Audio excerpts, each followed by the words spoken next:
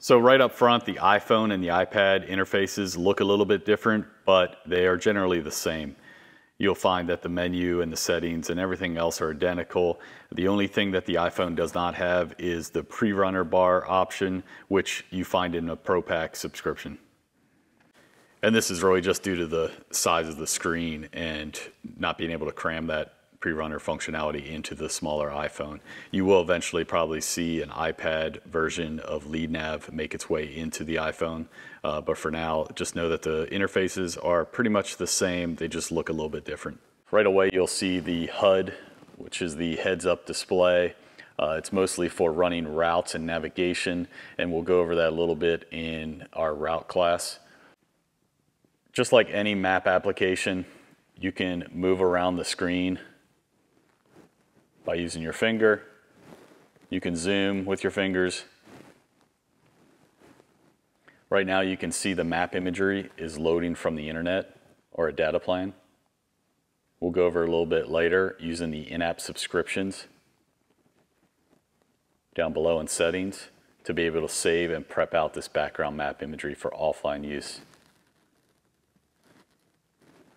But right now, we'll continue going over the main display. Here you have zoom, which will take you between the zoom increments. Right here we're at 15 zoom, 16 zoom, 17 zoom, and 18 zoom. Up here on the top right are your crosshairs, which will lock on your position. And just know that I just fired this GPS up and we are indoors. So down here on the bottom left, you'll see a GPS satellite indicator symbol. And this isn't real time. This is just to kind of give you a general idea of what's going on when you initially fire up LEADNAV GPS. If you're using one of our external XGPS 160 Bluetooth antennas, over here on the right, you'll see a DUAL logo pop up, letting you know you're synced to that external antenna. For more information on that, you can watch the Bluetooth antenna video. I'm going to hit the crosshairs again. You can see it took a couple toggles of the crosshairs to kind of lock on our position. We are indoors right now running this class, and I'm bouncing between a Wi-Fi IP location and the internal GPS location provided by the iPad. Right here you can see the zoom level that you're currently on. This is 18, 17, 16, 15, and 14, and all the way up. Once you get accustomed to the different zoom levels, you won't really need to look at this bar. I know it's kind of hard to see, but it's kind of just to give you a general to get your eyes calibrated to what you're looking at as far as zoom levels. And this comes into play later when you want to save out background map imagery for offline use. You'll be familiar with the different zoom levels that are available to you under that map type. Up here is the menu, and we'll be going over the menu later on, but the menu houses all of our GPS files. It's how we handle and organize all your GPS files. Down here on the bottom right is the settings, and we'll piece these settings apart as we go through the classes. But the first setting you can take a look at is units. And you can change your coordinate display, depending if you know if you're going to be run off a Latin long decimals, degrees minutes, seconds, or if you're one of our military folks, you'll probably switch over to MGRS, Military Grid Reference System. You can switch your measurement units. Right now we're in miles. We're going to keep it in miles. And I'm going to back out of the settings. Down in settings, we can change our background map type under map. Right now we are in Bing satellite. We can switch to Bing hybrid. And you can see this is all loading from the internet right now. Again, with the core LEADNAV GPS application, you can use all these map types while online. One of the big bonuses of the in-app subscriptions is the ability to allow you to save and store these background map imagery types for offline use. What that means is when you're offline, the background will be blank, it'll be gray. While you're at home, you can utilize those map types to plan out your trip. But when you leave and go off the grid, again, that background map imagery will be gray, it'll be blank, unless you use one of the subscriptions to save and prep out your background map imagery. Just think of it as a piece of paper in the background. You have your GPS files sitting up top, and on the bottom you have different map layers that you can save, and it's just like a map, a paper map. You can store and prep those paper maps for offline use. And we'll continue to go down through these map types. You can see you have a couple cartoon map types available to you. Under the subscriptions, you'll get a couple extra map types down here. These map types with the cloud next to them allow you to save them for offline use with one of the in-app subscriptions.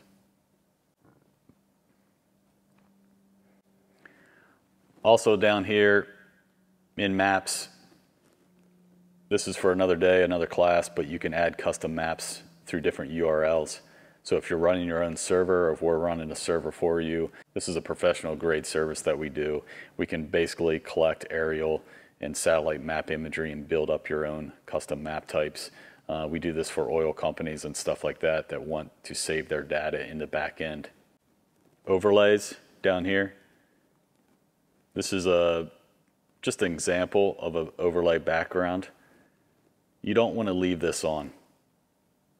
If you leave this on, it's going to confuse the map types, and what it's meant for is if I switch up here to base map none, you can see this world map in the background.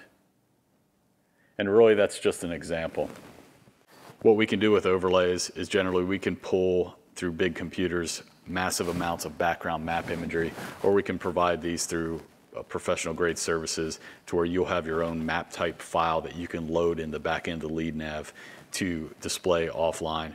And you can basically, with these overlays, have a massive hard drive filled with all these areas that you can just slap in the LEADNAV GPS before you go out the door on your trip. A lot of our professional units don't have the time to sit there and save out all this background satellite map imagery within the app using one of the in-app subscriptions. So this is more of a pro-grade service, a military-grade service that allows you to prep and store those background maps for offline use. But again, you don't want to leave this background overlay running while you're running other map types. So I'm going to go in here to map and I'm going to turn that off. And you can see my base map right now I have selected as none, so it's a blank gray screen. If you leave on your trip with the basic core LEADNAV GPS application, you can plan your entire trip, but just know that this is the background you're going to be staring at when you go offline. Again, I'm going to center on our position. I'm going to go down to settings, go under maps, and we're going to choose Bing Satellite as a background. I'm going to zoom in. Right now I'm at 15 zoom, 16 zoom. I'll hit the crosshairs to recenter on our position. And we're going to go through the different settings as we go through the classes. But a couple more up front. Down here you have support. This is how you get to our online tutorials. You can also see the current LEADNAV GPS version that you're running. Down here is the in-app purchases. This is how you would subscribe to the in-app subscriptions. You can see your current expiration date of your current subscription. On these in-app subscriptions, you just want to make sure that your expiration date isn't going to fall on one of your main events. So go ahead before your trip, before you go offline, when you're at home doing all your initial testing and your updates on LEADNAV, just make sure that you update that subscription before you go on your trip.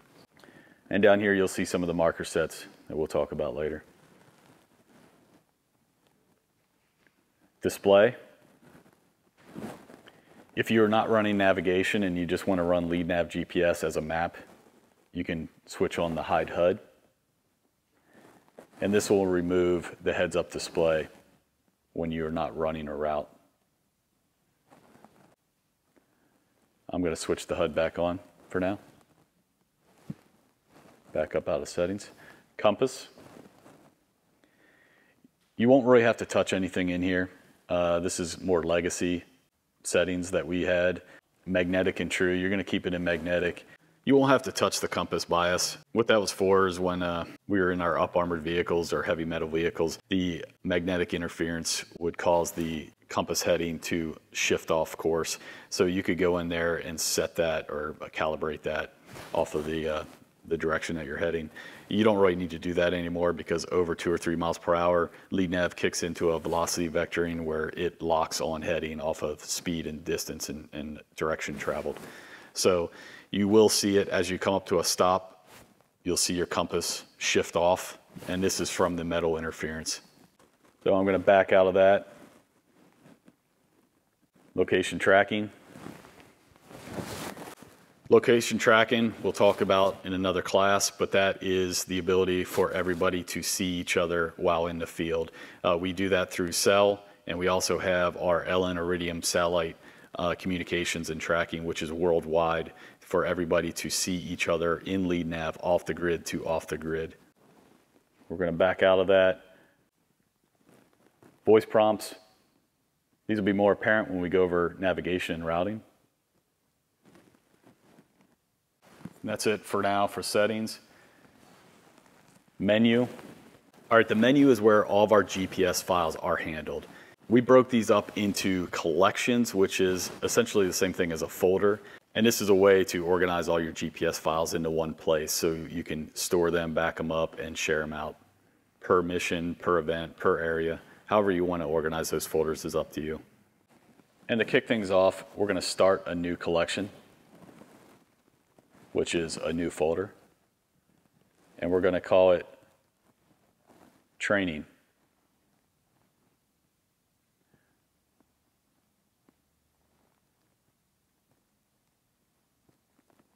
There we go. I'm going to call it Training Trip. And that's, again, just naming the folder. And now you can see it takes us into the Training Trip folder or collection. And there's 3 things that we're going to spend some time talking about: routes, tracks, and markers. And down here you can rename the collection, duplicate the collection, or share it out. Or any of the individual files through messaging, airdrop, mail. There's a number of different ways you can do this. All right, so backing up out of this new collection that we built, you can see now in the main collection menu, we have one collection.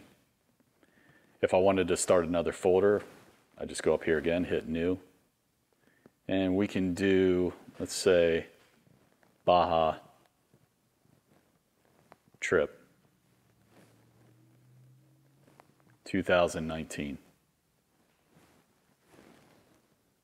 And now you can see we started another folder or collection to house all of our GPS files for that trip.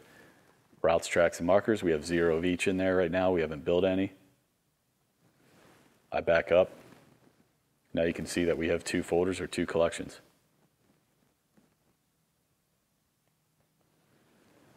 I could go up here again. And we can call this next one Arizona.